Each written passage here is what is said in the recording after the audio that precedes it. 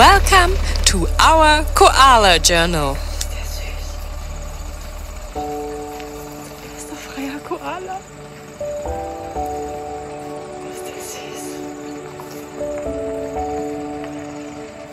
Oh wait, scratch that. Welcome to our travel journal. As we embark on an adventure through Australia, encountering koalas, wombats, bulls, and so much more.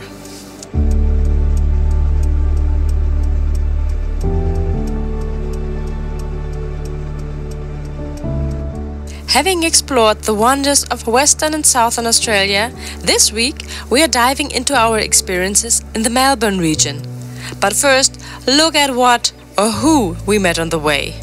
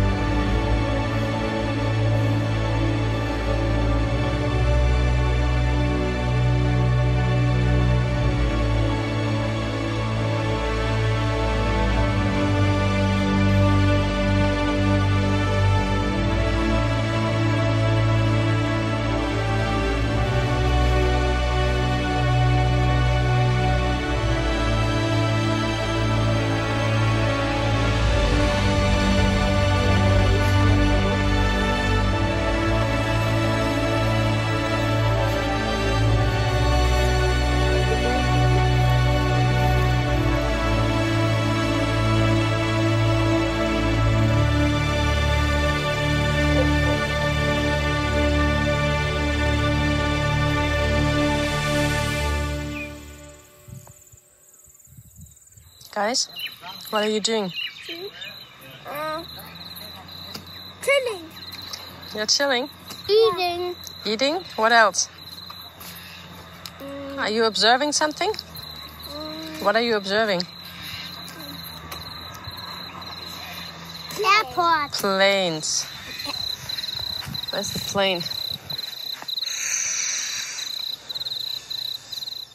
So, seeing koalas in the wild is pretty extraordinary for us, but watching DIY radio-controlled aircrafts is very interesting for the boys as well.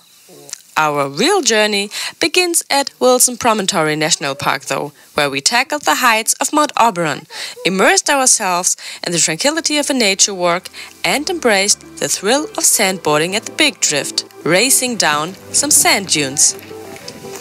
Happy Easter! Happy Easter! Hello! From Wilson's Promontory National Park. Yeah. It's pretty crowded today because of the Easter long weekend, but we still decided to come here. And at the parking there are free bus rides up to the start of the trail. Like a shuttle bus. Like a shuttle bus. It's like maybe 10 minutes, 10 to 15 minutes drive up, and then you can do the hike to the mountain peak. Mount Oberon. Which should take about 1 hour 15 minutes to get up? Get up, and then same, maybe a bit faster down. Yeah. But it's like 3 kilometers up, right? Yeah, I think all in all it should be like 6.8 kilometers. In length, going up and down. And we have some sandwiches with us here in the backpack. So we packed some lunch, and that's what the kids are looking forward to. They're actually in front of us, racing a little bit because they are looking forward to some sandwiches. Should be easy. After Kilimanjaro and hiking in Nepal, this should be like a everything is easy exercise. Oder, Malik? How are you feeling? You almost made it. You're almost up.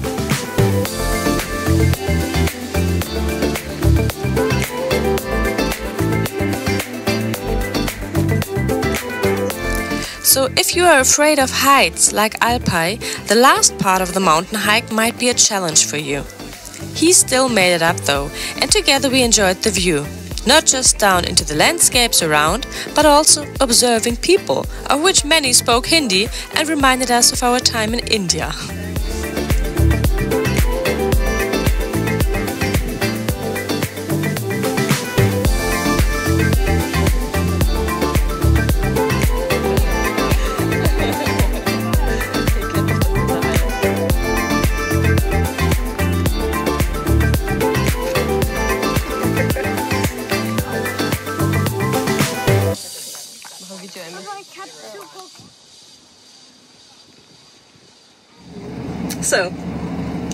Update. Update. We just took a shower. We used the facilities of the campground, Tidal River Campground, here at the Wilson Promontory National Park. And we are very thankful for the opportunity to take a good warm shower after being self-sufficient here in our caravan motor home.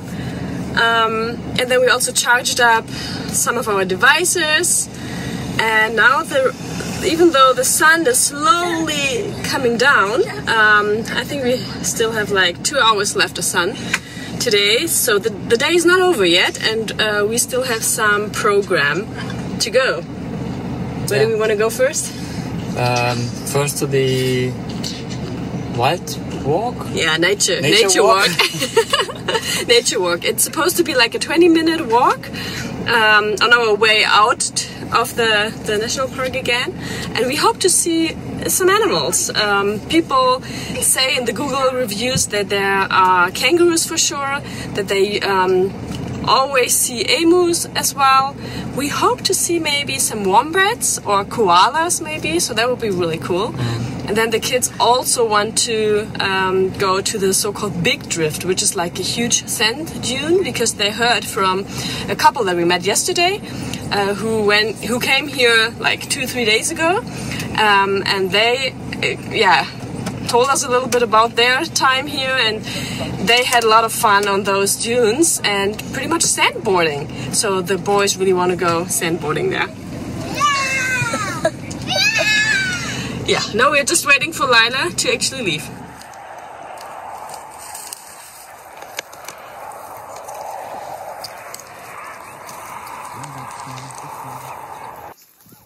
Have you ever heard of wombats?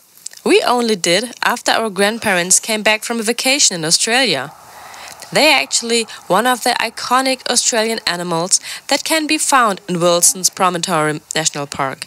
They are sturdy marsupials, primarily nocturnal creatures, but sometimes when you are lucky, you might catch a glimpse of them during the day, particularly in the early morning or late afternoon.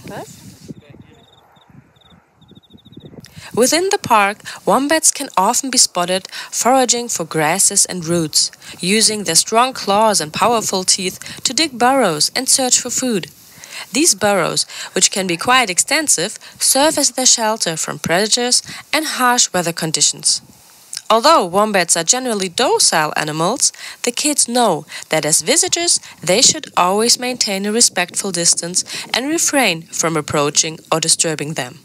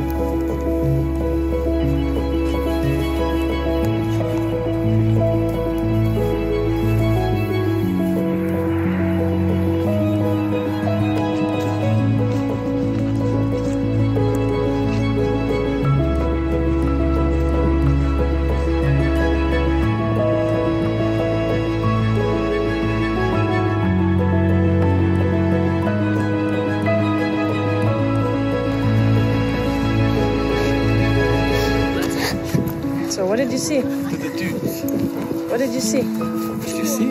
Yeah, what did you see? What animals? I saw 2 wombats, several kangaroos, or wallabies, I don't know. 2 emus. And 2 emus.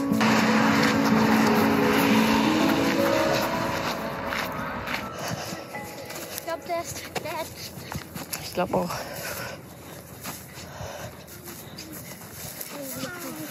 Geh mal vorbei. Geh vorbei. Ah. Hey. Vielleicht hat er Babys und. Warte. Chodź.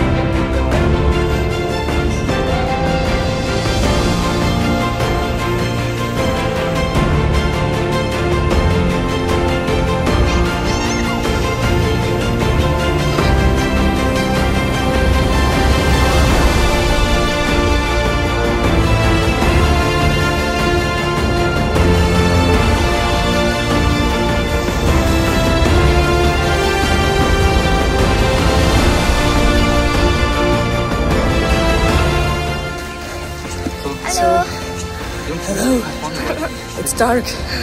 I can't see anything because I'm blinded here. We are hiking at night in Australia. And we just met a fox and we just saw a wombat, which was really surprised to see us really close. And why are we walking at night?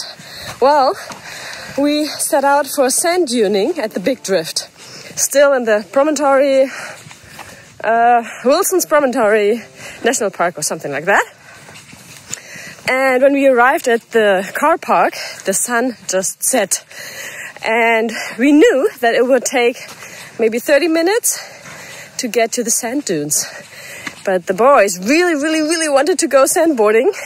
So we took out our bodyboard,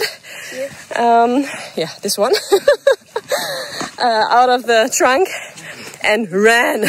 We really did like a, I can't really see where I'm walking here. We ran for the sand dunes and we were lucky enough, there was still a little bit light left for sandboarding. So yeah, but now it's really pitch black, dark, and the moment Alpine turns off the flashlight or torch or whatever you want to call this here, you won't see anything despite the stars above us. Ja, kannst du mal ausmachen. Dark. Da hinten ist noch ein bisschen Licht, aber... Halt mal fest, ich muss ausmachen.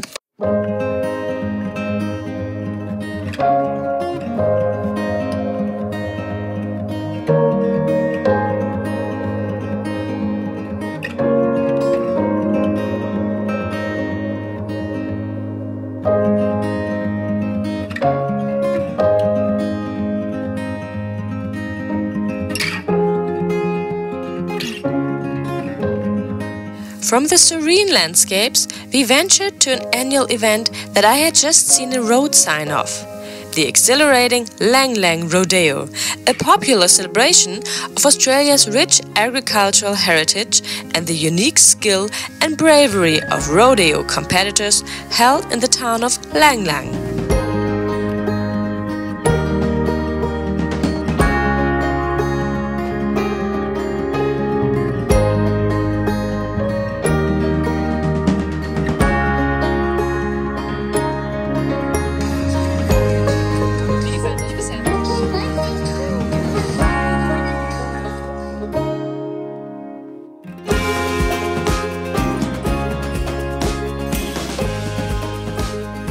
We experienced the event features a variety of traditional rodeo competitions, including bull riding, bronc riding, barrel racing, and team roping. Entertainment such as live music, food stalls and family-friendly activities are included and make it a fun-filled day out for people of all ages.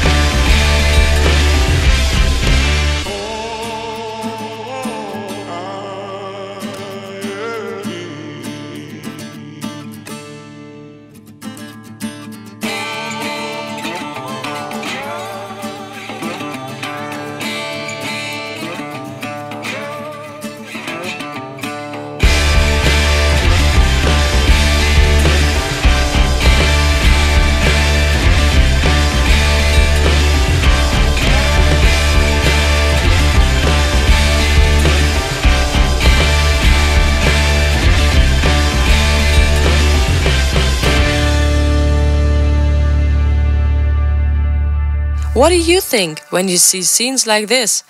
Is it exhilarating for you, or do you worry about the cowboys and cowgirls? Or do you rather think of the animals' well-being? We are curious to hear about your thoughts, so please leave us a comment below. So guys, how was the rodeo? It was so cool, and the best was bull riding. The bull riding was the best? For you too, Monique? I think I most like barrel racing. Barrel racing, okay. Because they were so quick? Yeah. Cool. So you guys had fun? Yeah. Yeah. You want to see that again? Yeah. And you want to play cowboy now? Yeah. Yeah. For us, it was a fun day out, experiencing a part of Aussie culture that we didn't even know existed.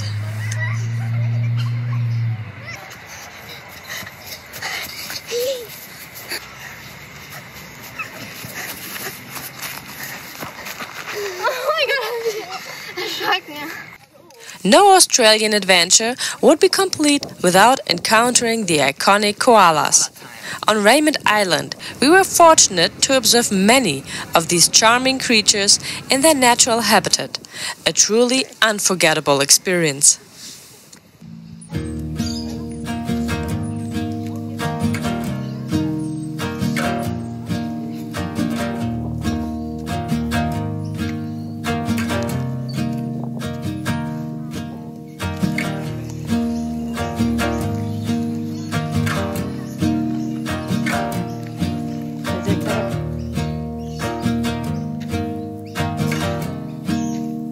Good morning! I'm looking at koalas, active koalas. We are here on Raymond Island. We just took the ferry for it takes like a minute, maybe two. And for pedestrians it's for free. And in the reviews, I saw that people wrote like there are koalas on every tree. Well, the first 1 or 2 streets we didn't see any, but now really pretty much on every tree there's at least one koala. And now we have even one tree where there are 3, a mom with a small one and another big one, all on the same tree. So cute, so cute. Look at that.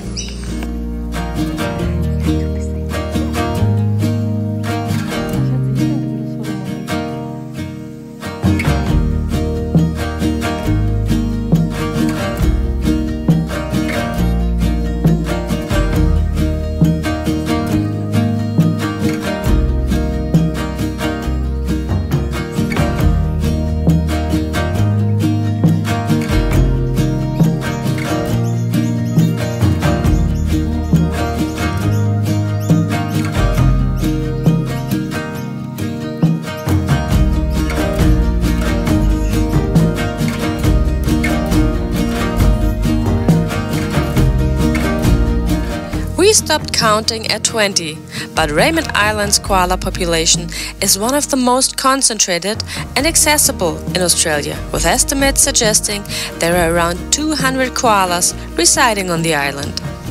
The area is home to a network of walking tracks and trails that wind through the koala habitat, allowing you to explore the island while keeping an eye out for these furry inhabitants.